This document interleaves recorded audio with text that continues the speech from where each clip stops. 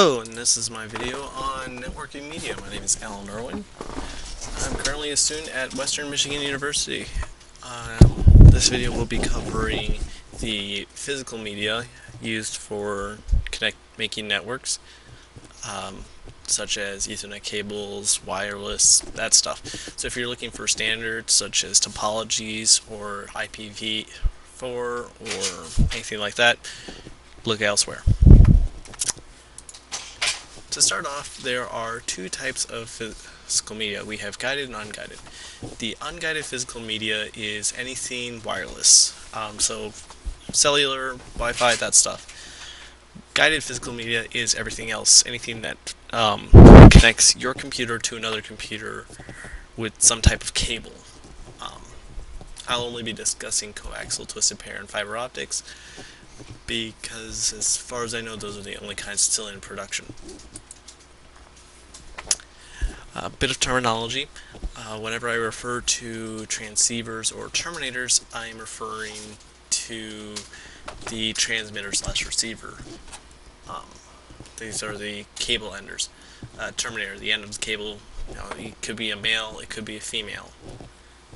Some examples: we have the AUI, which is looks almost like serial.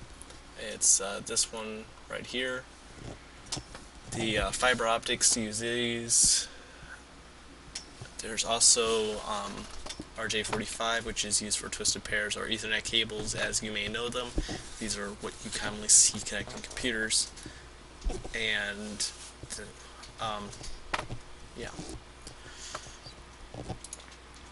So I'm going to start with guided physical media. It's the coaxial, the twisted pair, and the fiber optics. The coaxial cable is old. It's it's where networking started. It uses essentially two pieces of copper. One's going to be ground, one's going to be live, and it's going to be broadcasting an AC signal both ways. And it uses this signal to transmit data. A problem with this is that it can only handle one signal at a time. So if anyone else uses the same cable, then they have to tell the other devices to stop broadcasting on that cable and then it can broadcast its signal and resolve its transaction data and whatever. It's growing old, it's getting old-fashioned, but this is probably what's built into your home. If your home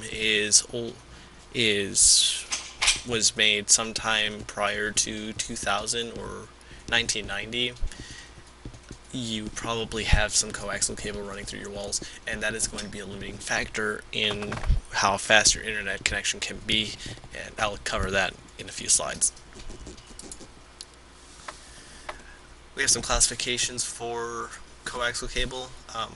Radio guide specification is what they're called, and that dates back to 1940s radio broadcasting stuff, but they use it for this because it uses same oscillating principle. A maximum speed you can get is ranges from 10 to 10 megabits per second, and that's insanely slow compared to Ethernet and fiber optic. So when I say that this is the limiter in your home as to how fast your internet can be, that's what I'm talking about. It's 100 megabits per second at best. The two standards that we really have, because they have different RGA 8, 11, 58, but that's just all in the current running through the cable. The actual difference is going to be in thicknet or thinnet. The thicknet can go a longer distance, but it's a lot more rigid. It uses thicker cabling, so it's harder to move, but it is going to have a more stable signal. The thinnet is going to be thinner, it's going to be more flexible, but it can only go so far. And it's 185 meters, and you might round that off to 200 meters, but you shouldn't, because those last 15 meters can make a huge difference. The difference being that within those last 15 meters you could lose signal stability, and data that you try to connect will just fail. So then you have to replace it with two cables, and there goes one whole cable that you just wasted your time and money on.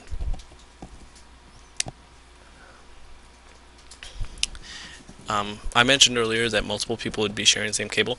This is what I'm talking about. The coaxial cable vampire tap is what it was called. Basically because it would just bite into the cable and inject a needle, and this is the device that would broadcast to other vampire taps to stop so that it could handle its transaction, and then it would tell the other ones to turn back on. This was known as bus topology, but as I said, I'm not going to cover topologies. It's outside the scope of this presentation, so you'll have to look elsewhere for that information. But you can also do this to any cable out there just to intercept traffic if you like. The terminator for this is the BNC. A lot of people know it as a British Naval connector, but it's actually the Bayonet Neil Conselman connector. No one calls it that. They just call it BNC or British Naval connector, probably because it looks somewhat like a naval. Moving on to twisted pair cables, they are extremely common. You'll see them everywhere because your computer connects directly to it, and internal networks will be based on these. When I say internal networks, I mean within buildings or campuses. The twisted pair means that there are an even number of cables within this wire, and every pair are wrapped around each other. The pairing causes them to cancel out some electromagnetic interference. This is interference that affects coaxial cables. Things like microwave signals and basic radio wave signals and other electronic devices can interfere with the stability of the signal transmitted along that cable.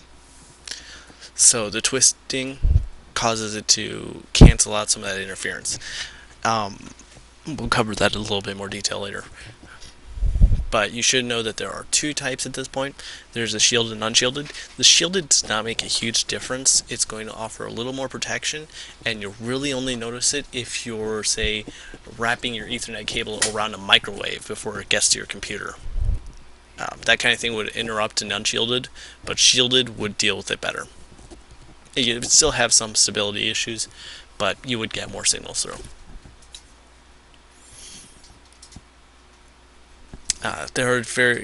We have had multiple categories. Cats 1, 2, and Cats 1 and 2 are used for telephone systems. If you have a phone in your home, it's probably using Cat 1 or 2. Cat 3 and onward, they were all used for actual networking between computers. Cat 3 is no longer in use. If you still find Cat 3, throw it out, replace it with something else, because there's no point. Cat 4 should be replaced with Cat 5. Cat 5, I mean, you can keep it.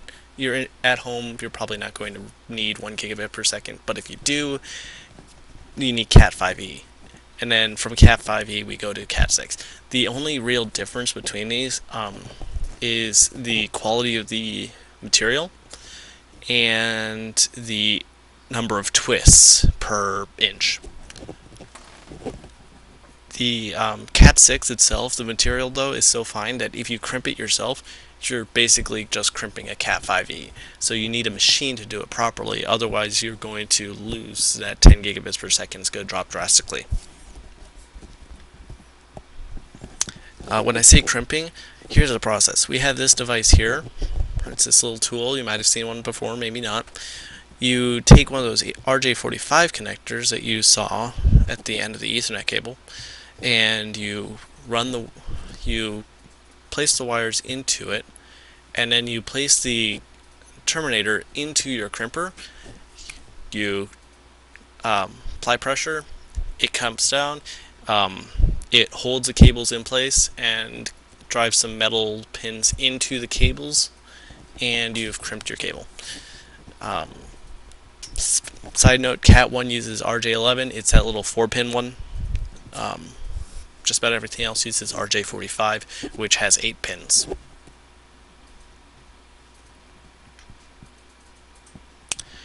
If you want to wiretap the way I showed you how to wiretap into coaxial, There are two ways you could split the cable with a device similar to this.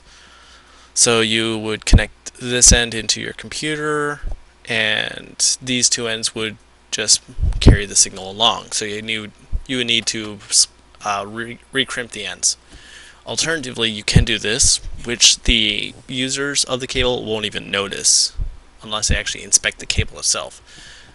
What you do is you basically make a drop for the green cabling and the orange cabling, connect your computer into it, run some packet sniffing tool like Wireshark, and you can intercept traffic.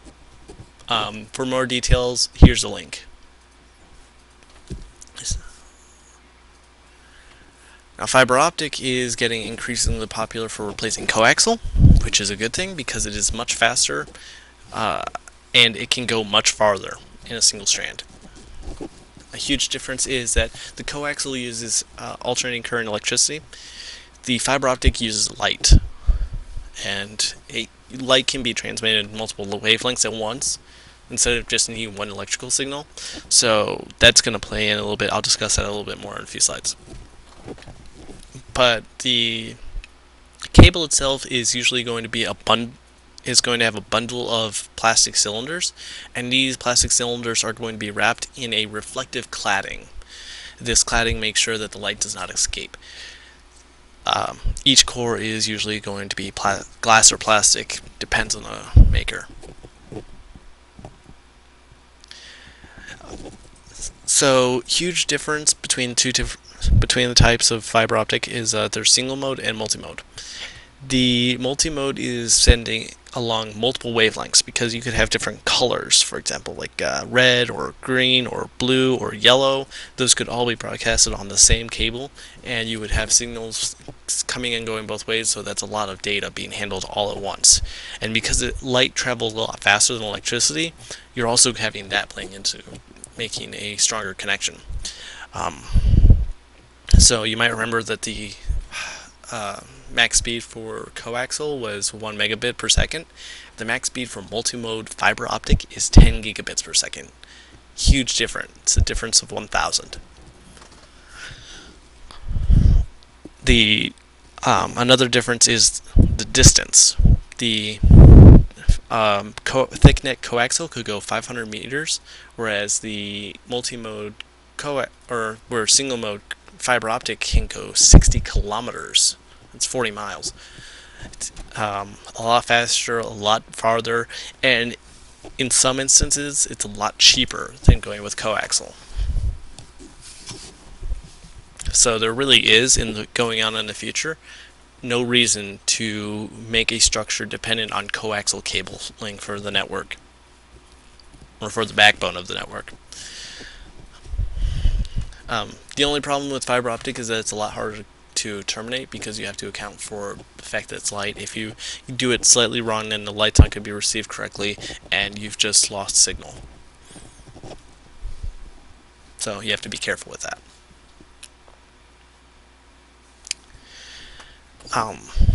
One of the tricks with fiber optic, though, is that you have to convert electrical signal at, say, your modem to light, and then at the end you have to convert it back to electrical. There are two ways of doing this. You can use an ILD, which is going to be able to send and receive signals, or you can use a unidirectional fiber optic cable, which is going to mean it's going to have a bulb at one end that's sending the light, and then you have a diode at the end that's receiving the light, and it's only going to go one direction. A huge thing about fiber optic, though, for years has been that it's been advertised as very secure, you can't tap into it, and that's not true. The truth is that you can very easily tap into a fiber optic cable. You only have to bend it in order to stress the cladding, which will cause some of the light, but not enough to actually interrupt the signal to escape. And then what you can do is you can use another device to interrupt, like a photodiode, to receive that light and interpret that into electrical signals, and there you go. You've just received what someone else was trying to send over the fiber optic cable, and it will still completely sent. Other people, like, their transaction will complete. You're just receiving copies. If you want more information, here's a link. This was actually discovered at the or shortly after fiber optic was invented, but it's been kept confidential for security reasons. But for whatever reason, they decided to declassify it. So this is me wrapping up the guided media portion of this presentation. The coaxial thin net, coaxial thick net, you can see the difference there. It's just the distance. But in comparison to fiber optic and even twisted pair, you can see why we would want to move on to fiber optic. The twisted pair is going to be useful for internal networks still, even with fiber optic, because it will still be cheaper than fiber optic. And it's also easier to crimp. It's easier to work with in a network, and you just get the same speed. And internal networking, you're not really going to want to use a lot of complex cabling, because you often find that if a cable goes bad, you have to replace it. And generally, these cables are in places where you get a lot of dust and interference, and maybe even people tripping over it or stepping on it. Moving on to unguided physical media, and this is going to be very brief. We have Wi-Fi. Wi-Fi uses 2.4 gigahertz to 5 gigahertz, which is the microwave frequency. And the reason that doesn't fry people is because of power. If you wanted to try and cook a turkey with your wireless router, you would need about 500 of them, and you would need to have their antennas angled correctly, and you might even want to surround it in tin foil so that the signals are bounced back and amplified. The orthogonal frequency division multiplexing, that's just what OFDM means. If you want to look into that, feel free. That's just complex term. The distance that you can get with your wireless varies. It is very possible to get 50 kilometers, and you might recall that the 60 kilometers for the fiber optic was somewhere near 40 miles. So 50 kilometers, almost 40 miles, you can get a really good signal with that. So if you are having signal strength with your wireless router, you might want to look into replacing the antenna. You can also see that we've had various standards throughout the years, and they've just been increasing in speed.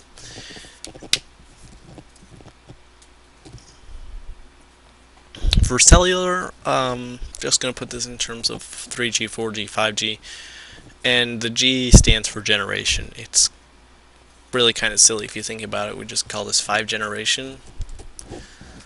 5G is currently in development, but it's been reported to have an uplink and downlink of 10 gigabits per second, which is a huge increase from 4G. It makes it as good as fiber optic, and it might make fiber optic cabling pointless if we can actually get that in development and working for the whole planet.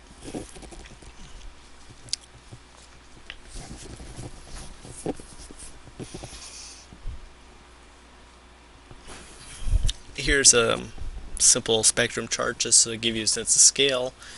Your mobile phones right here, and your wireless data right here, right next to the microwave. Then if you go over a little bit, you'll see you've got your infrared, and then here's your visible spectrum, and this whole spectrum is what your fiber optic cabling is based on. And that wraps up my presentation on physical media for networking. As any links I used for this research will be provided in the note for this video. Thank you.